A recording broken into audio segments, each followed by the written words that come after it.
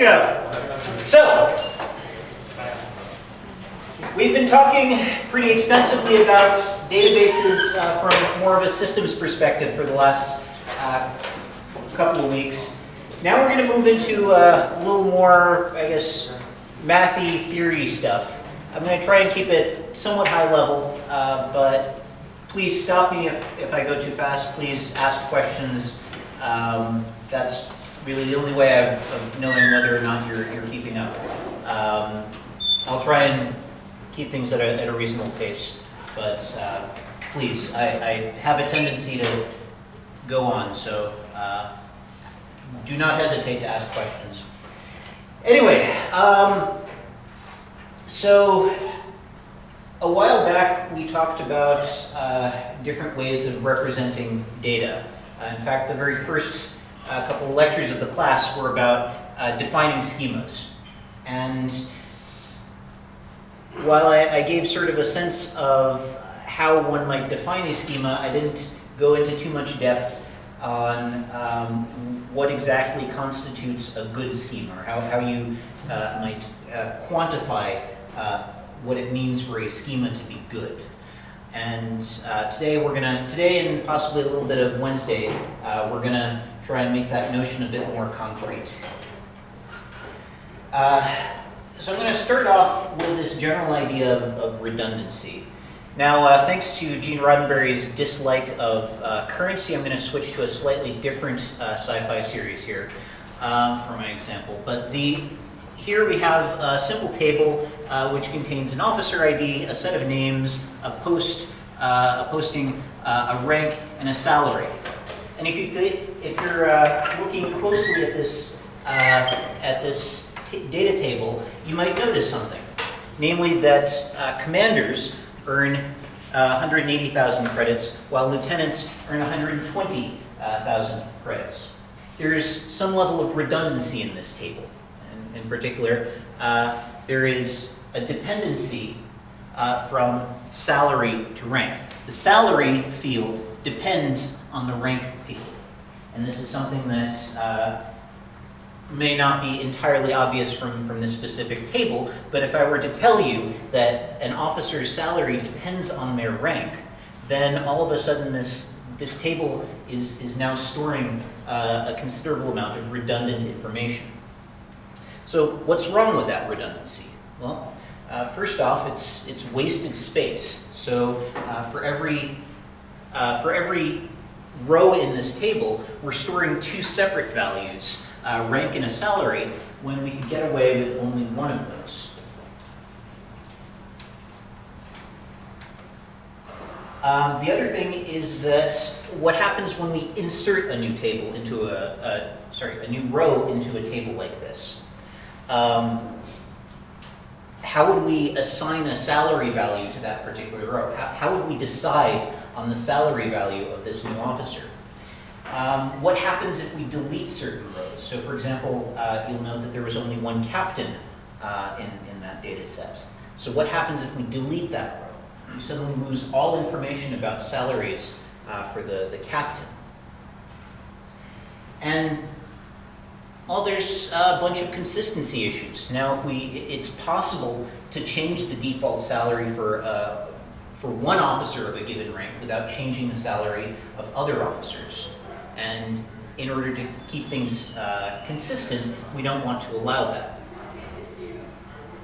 So the core theme of today's lecture is this idea of eliminating this sort of redundancy by being able to identify this sort of redundancy and very quickly decide on ways of working around it, changing the schema of a relation by a process called decomposition that allows us to get new schemas that are more effective.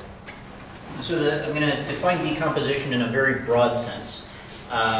We have a relation with some set of columns, and we replace it with some new set of relations, two or more new relations, each of which contains some subset of the attributes of the original relation.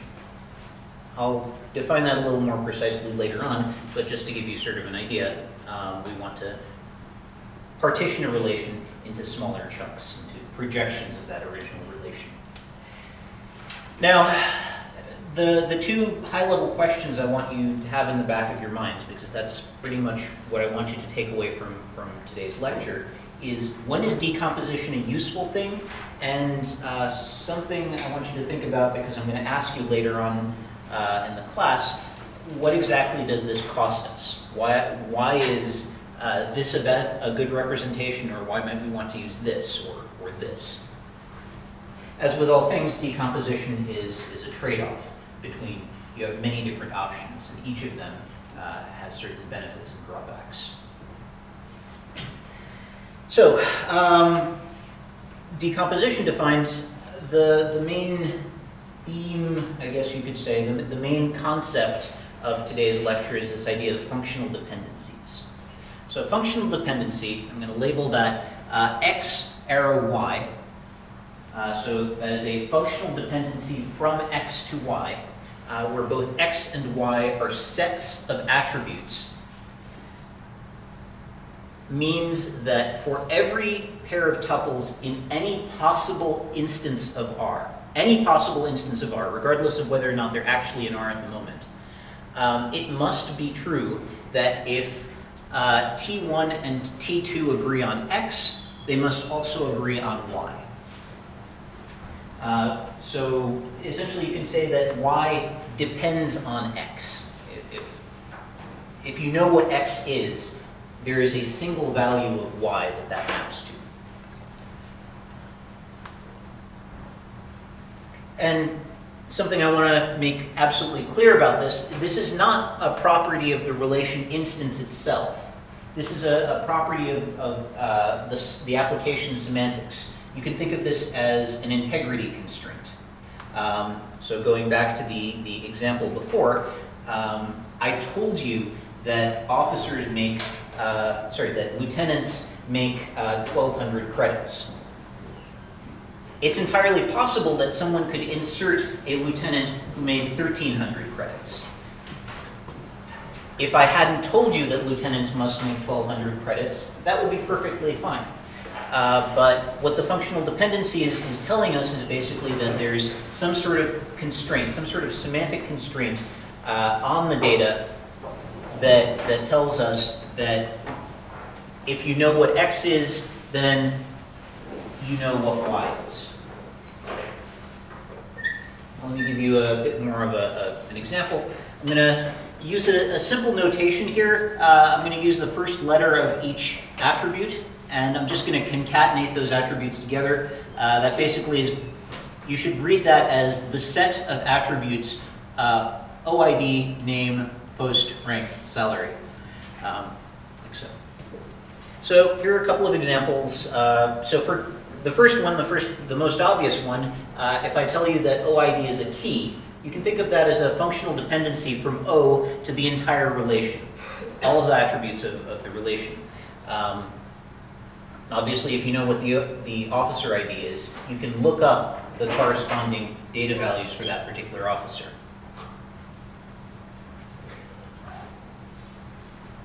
Now, is the reverse true? If you have a set of attributes that has, based on what I've told you, if you have a set of attributes that have a functional, if there's a functional dependency from some set of attributes, let's call it X, to all of the attributes of a relation, does that mean that X is a key? So I've told you that if X is a key, then a mapping from X, a functional dependency from X to the entire relation will always be a functional dependency. But is the reverse true? No. No. Why? Can you give a counterexample? Maybe a superkey. Exactly. Can you define a superkey? Define what does it mean for a key, for some set of attributes to be a superkey of a relation?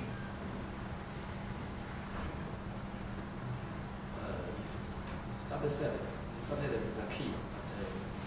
Subset of information. Sorry. Subset of that keys, if there are 4 keys, is a super key, then subset of that is also a key. Okay, so basically a super key is a key plus a couple of extra attributes. So a subset of a super key is a key, but the super key, their keys have this notion of minimality.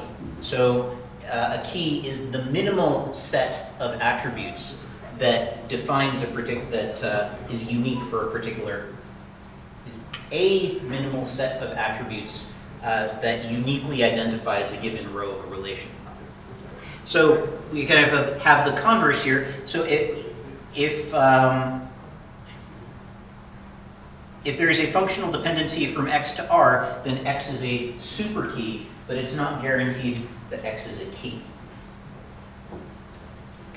Now the other functional dependency I gave you earlier was that an officer's rank determines the officer's salary. So that is a very simple functional dependency, and it's one that comes from the schema. Any questions on this, by the way?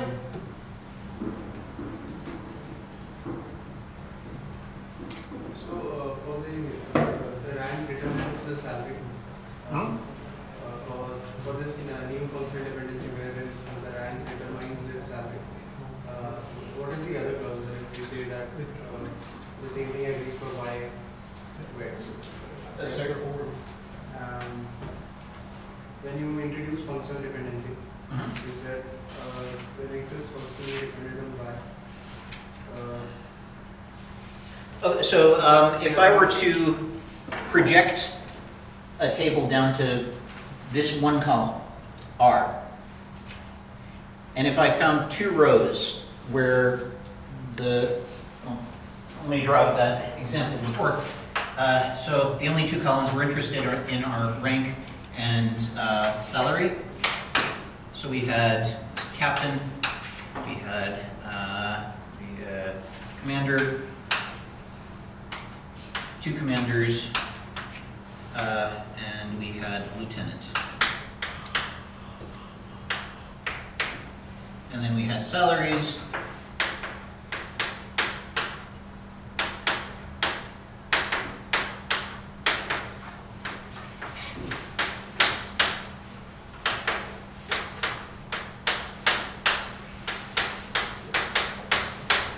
Okay, so the way to interpret that was that, so if we project down to just this one column,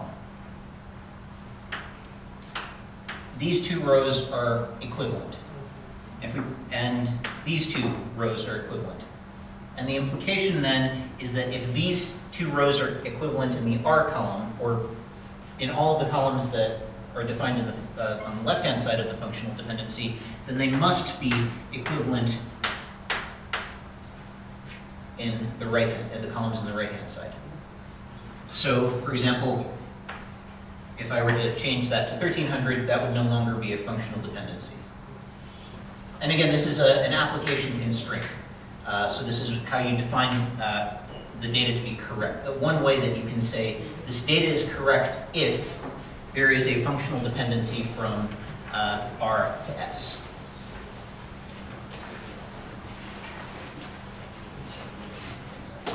Right, so now this introduces a number of problems. Yes?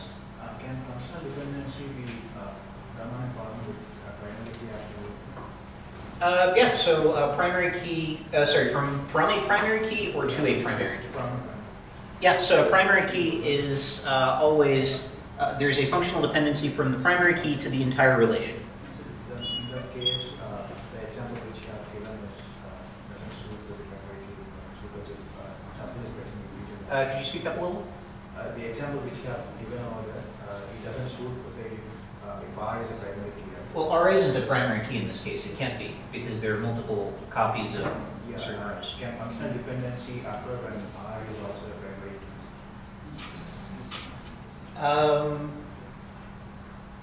So a primary key relation, I'm not entirely sure I get the distinction you're making.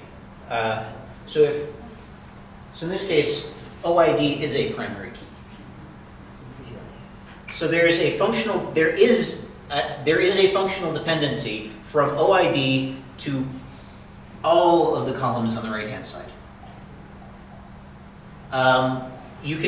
Something I'll get into in actually one more slide is this idea that you can actually manipulate that. So by telling you that there's a functional dependency from OID to OID, name, post, rank, and salary, that is equivalent to me, or not equivalent, but that from that you can infer that there is also a functional dependency from OID to, let's say, rank, or from OID to salary.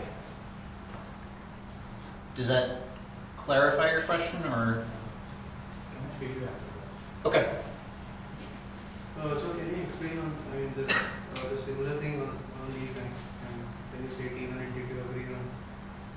Right, so this is exactly the same example. But with the primary key? Right, so if you project down to OID,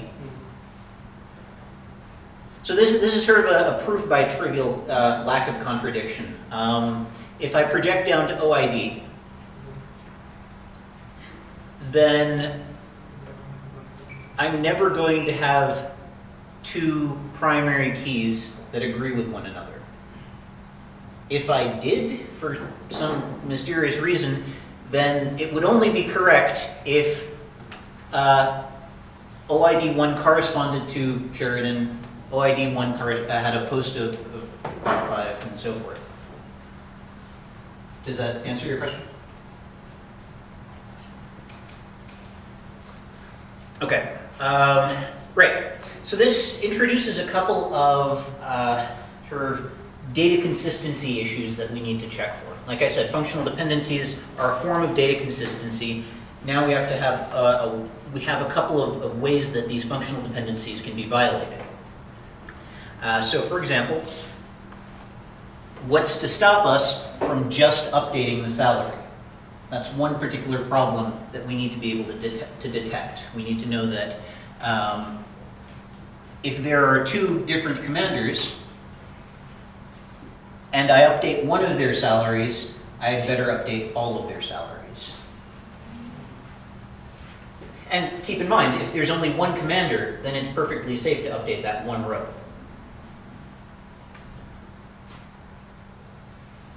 Next question is what happens if we insert a new rank? So this table doesn't contain any salary for an admiral. If we were to insert an admiral into the table, we'd have to figure out somehow, through some mysterious voodoo, what that admiral's salary was. We don't have this information off the top of our heads. And finally, sort of the dual of that, what happens if we delete the last row that contains the salary for a given rank? So if I delete row 1, all of a sudden I've just lost all information about what the default salary is for a captain. So all things considered, this is not an ideal representation for this particular data set. And what we'd like to be able to do is sort of quantify that.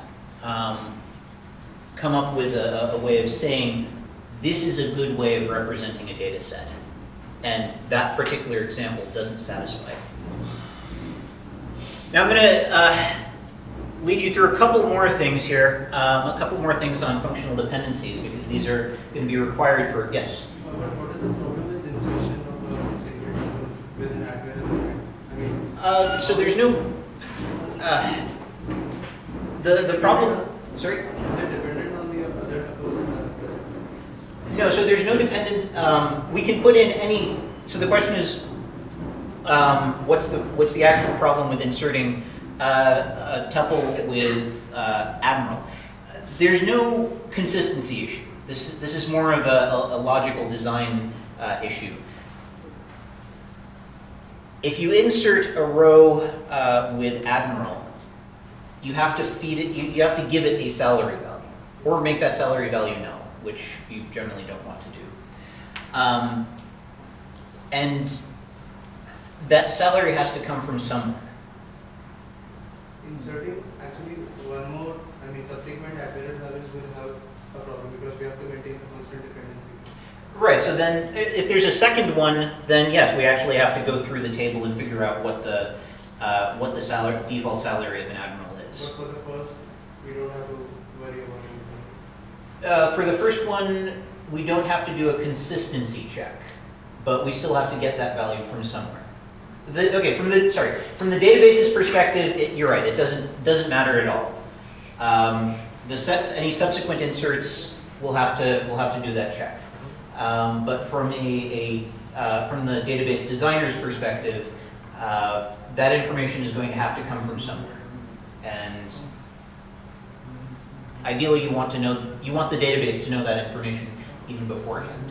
So I guess this is actually, you could actually think of this as two separate problems. One from an actual consistency validation problem and more of a logical database design problem. And we'd like to address both. And there is another kind of consistency problem connected with The consistency with deletion? no, with insert. That you said we have to check for the consistency. So it's the same thing as updates. If we insert a second copy of a tuple with a particular rank, we need to make sure that all other tuples with that rank have the same value.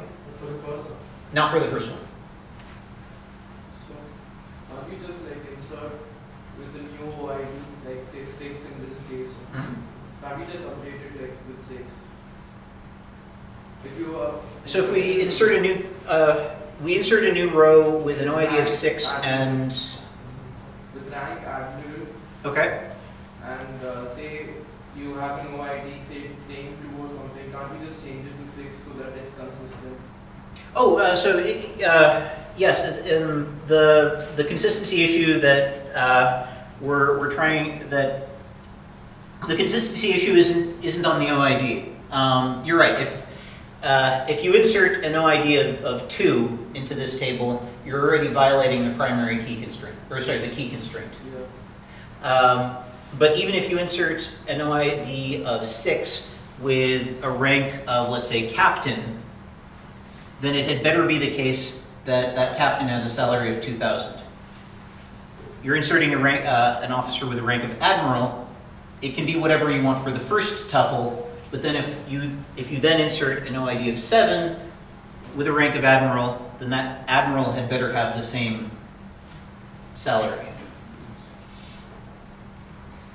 Okay, so these functional dependencies, there's this, we can look at them as something that we can manipulate. So just like we manipulate relational algebra, rewrite it, come up with various new relational algebra expressions from the original one, we can do something similar for functional dependencies.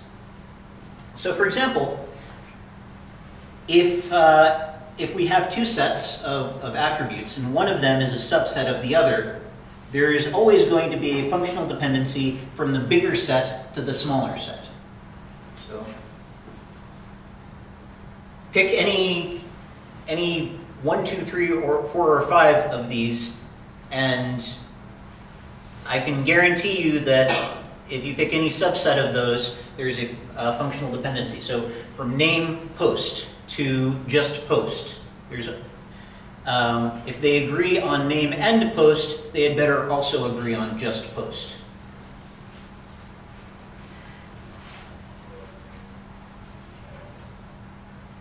We can also take any existing functional dependency that we have, and we can add attributes.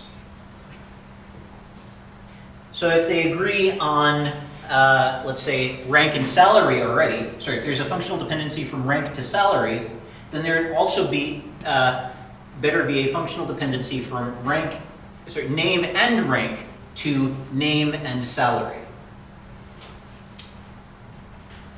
So Sheridan Captain has a functional dependency to Sheridan 2000. So you're not actually adding any information. So, if they agree on X, you already know that they must agree on Y. Now you're just saying, if they also agree on Z, then they also agree on Z. Fairly obvious. And then there's this transitivity business. So if you have a functional dependency from x to y and another one from y to z, then you also have a functional dependency from x to z. And let's write that. If you have a functional dependency from OID to rank and rank to salary, then you also have a functional dependency from rank salary, or from OID to salary.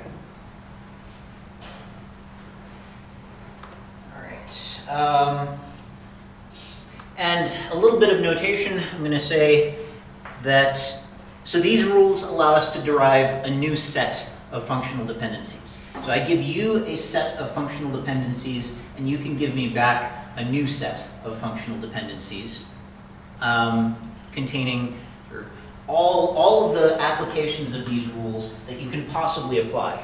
And we're going to call that F plus. F superscript plus, or the closure of F. Is that clear to everyone? Any questions? Okay. Two more simple rules that we can actually derive from the previous ones. So if we know that x implies y and x implies z, then we can also derive x implies yz. How do we come about that? How can we derive that from these guys?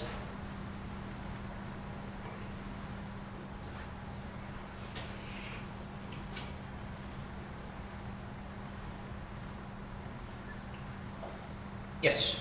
Through augmentation and Okay. Run me through it. So, if x leads to y, then z leads to yz, and then x leads Okay, so what is z in this case? Oh, sorry. So we have x leads to y and x leads to z. So we're applying augmentation as xz leads to yz. It's augmentation and transitivity. Very good. Can you go to next slide? X in the first xz gives yz with augmentation. Xz gives yz with augmentation. Okay. And then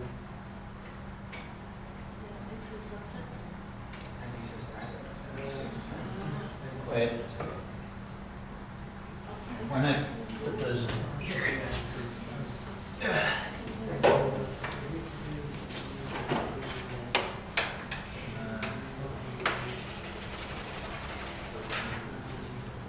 So we've got x goes to y, and x goes to z. What else can we infer from this?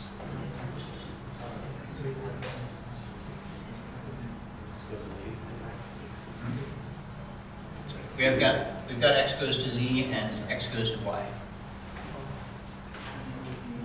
Y is the subset of x. Y is the subset of x. Z is the subset of x. Y is a subset. You don't know anything about what x and y are. So here's a thought. Augment x with x. What if you augment x with itself? Augment x on both sides and then x gives it. Okay, so augment x on both sides. okay, so we get x goes to y x, X gives that. and that's equivalent to just x. Right? That x gives it. Hmm? And that x gives the other x. That x gives. Z. So now you have. Okay, well you need one more step there. Augment with y. Sorry. Augment is y is the belongs.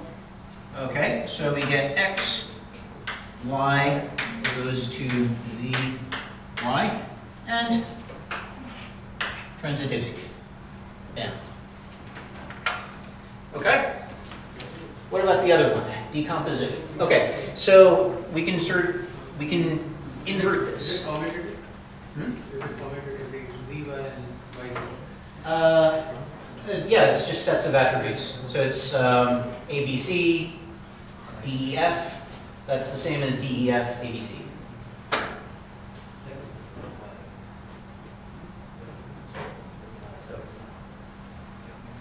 Okay, we can actually do the reverse as well. So if we know that X maps to YZ, we can do something really similar to get X maps to Y and X maps to Z. Something to note for those of you inclined towards it. Yes? So the XX, how change to X? XX. It's so what this is just a set union. I said you said X can to YX, then you Right. My notation here, XY means the union. If I were to actually write this properly, that would be X union Y, Z union Y, and X union X. So this is basically just the shorthand I'm using. Two letters concatenated means the union of those two sets.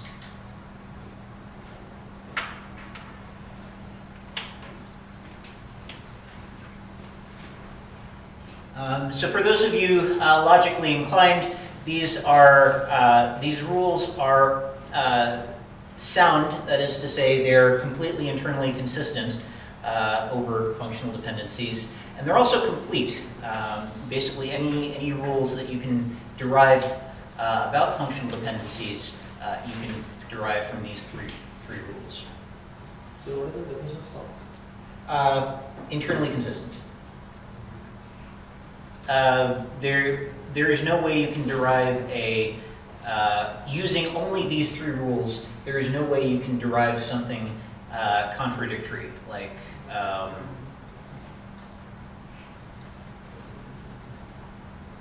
actually I don't even know what a contradiction would look like in this case.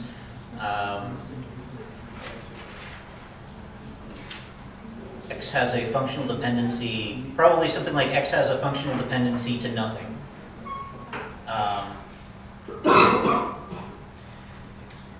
Okay, so let me give you a little more of an example of how this looks like. Let's say we have a table contracts, and that contract table has a bunch of columns. The contract ID, the supplier ID, the project ID, I'm going to use the J for that, the department ID, the part ID, the quantity, and the value. So in this case, I'm going to tell you that C is a key. So we have a functional dependency from C to the entire relation. I'm going to tell you also that every single project will always have, that for a given project and a given part requested, that's going to be exactly one contract. So we have a functional dependency from JP to C. I'm also going to tell you that any department will purchase at most one part from any given supplier. So we have a functional dependency from SD to P. So we can take, any questions? So we can take the first two rules and we can combine them to, since we have a functional dependency from JP to C and C to the rest of the relation, and get a functional, through transitivity, we get a functional dependency from JP to the entire relation. From this, we can add the J column to both sides by augmentation. Now we have a functional dependency from SDJ to JP, which has a functional dependency to the entire relation, so we can actually infer that there's a functional dependency from SDJ to the entire relation. And that lets us know that SDJ is at least a superkey. Okay, So this kind of reasoning is quite helpful because it allows us to very quickly identify when there's some sort of redundancy in the data that we're storing. On the other hand, it's also a very expensive form of reasoning.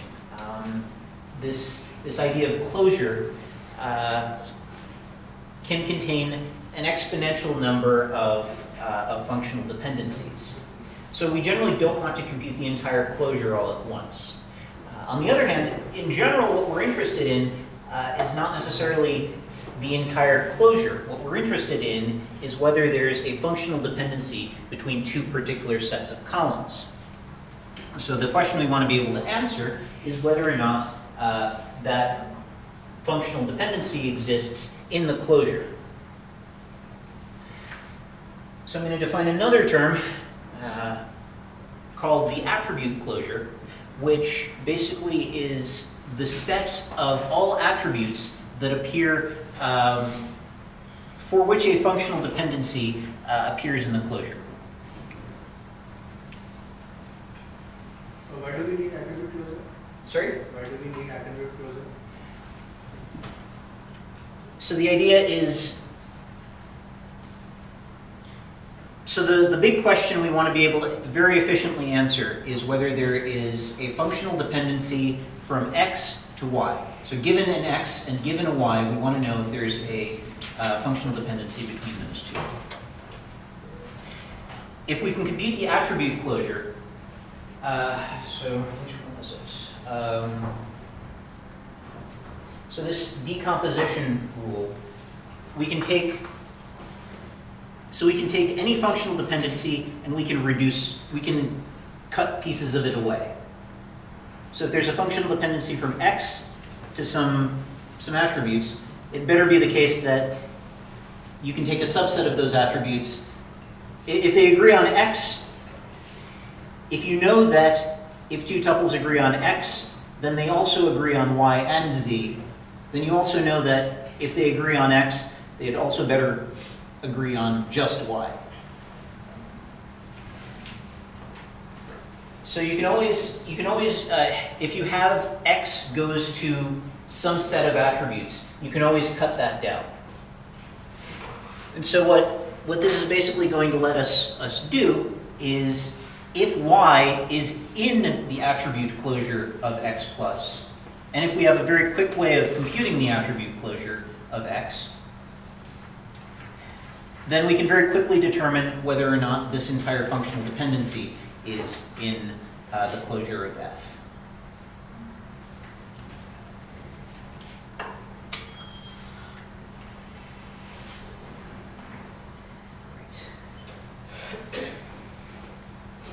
So the basic algorithm for this, I'm not going to sketch it out in too much detail, but basically it's pretty much the standard a standard process that one goes about in logic programming. You have a set of rules, and each of those rules is going to is going to give you more abilities, more things that you can prove. And the algorithm for computing the attribute closure is to sort of just keep building up the set of attributes that x maps to, and keep applying transitivity with various combinations in that sense to expand that out. I'll give you a little bit of an example. So let's say we have a set of functional dependencies from A to B, B to C, and CD to E. Does that imply that there's a functional dependency from A to E? No. No. Why? B specific. B also. Ah, okay. So so you would need, so there's a transitive closure from, you can go from A to B, you can go from A to B, A to C through B. Now that you have C in the attribute closure of A, you can also, you can look at any other rules containing C, and you can sort of trace out further from there. except in this case you also need D to be in your attribute set. So basically, yes, if you would have, if that particular functional dependency doesn't exist, but the sort of equivalent questions that you can ask are,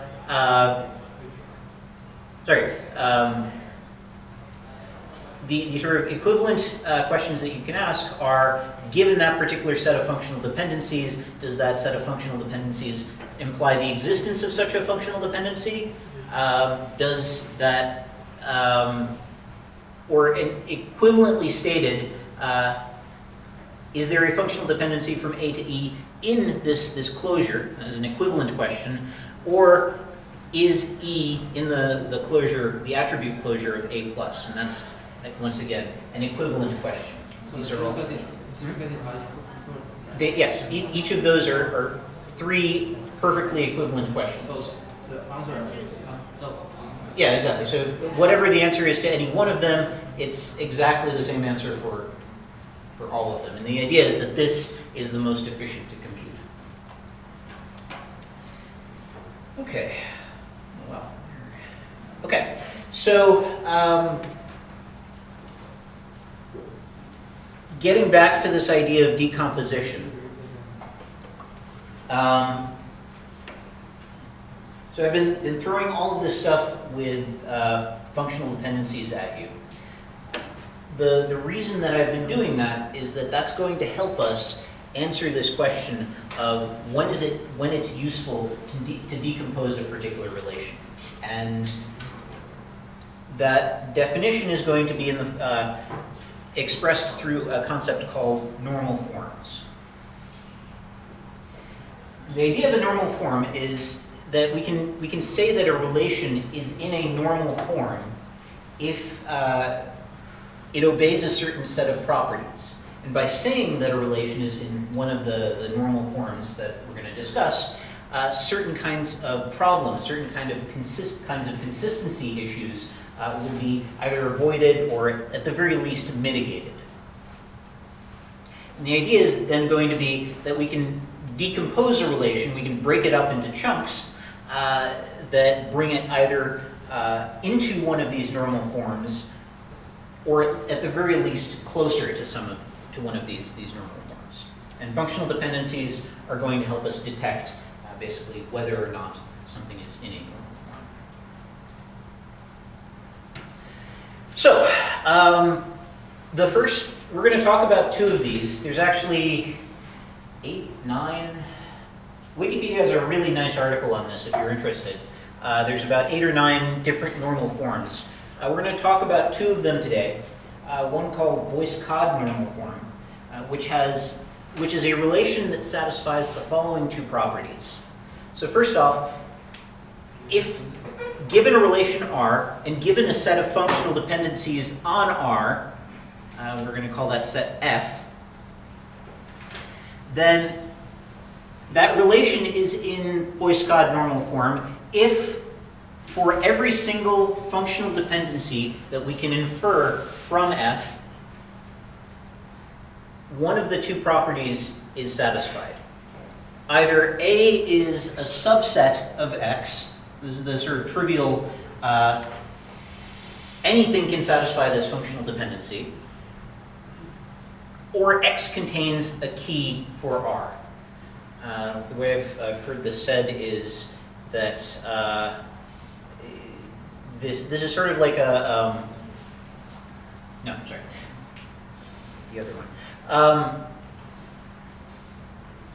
Basically, the idea is that every single attribute of X, every single attribute of the relation exists specifically to support that, that relation's key. If there's an the attribute, there's no way to predict relationships between any two attributes in the column, other than when one of them is a key. Can you go over this slide again? Sure. So basically, for any sort of functional dependency that we can infer from functional dependencies that the user has provided us with. Either one of those functional dependencies is perfectly trivial, or either the functional dependency that we've inferred is completely trivial. So x, A is a subset of x. That's the obvious one.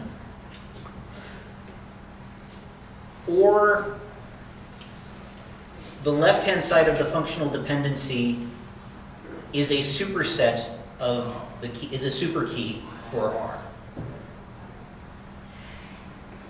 The sort of way of interpreting that is that any relation in voice cod normal form is purely a mapping from some value to some set of dependent values. P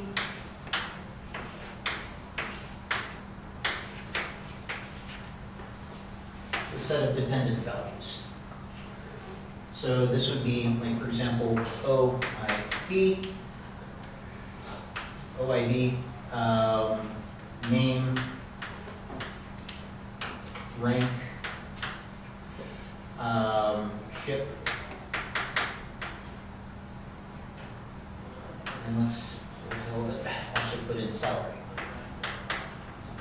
So ignore this for now.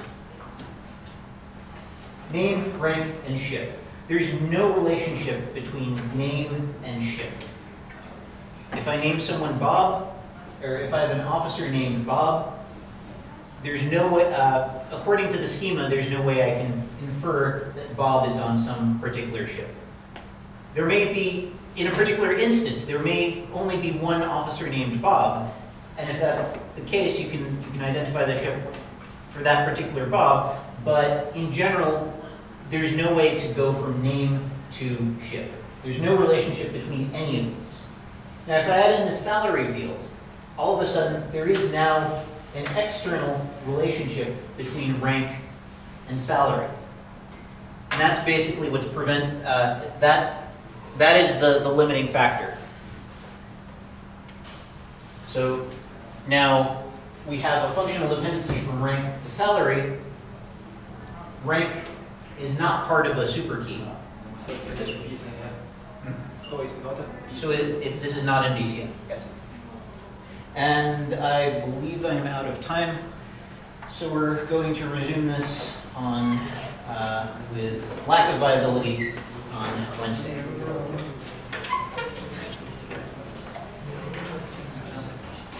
Any questions, by the way? What is the median for project? Sorry? Median for project? It went up pretty drastically after I corrected the bug in the grading script. You should be able to access that on Blackboard. If you can't, I will. Actually, no, sorry. I think there's something that I disabled. You should be able to access it with shortly. I can't tell off the top of my head. Probably somewhere in the after the regrade, probably somewhere in the 70s, 80s.